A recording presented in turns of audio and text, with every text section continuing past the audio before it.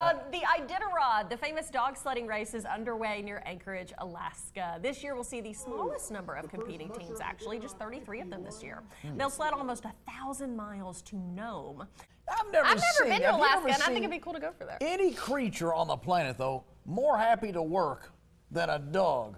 I mean, they got a grin on their face, and they're just, ow! Well, it's their natural inclination. To pull a sled? To be active. That's well, sure, but now they're all tied together, and it just, oh, we are rocking this thing today.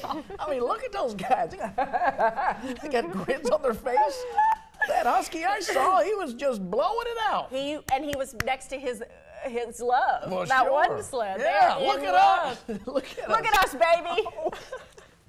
I'm so happy. That's those dogs.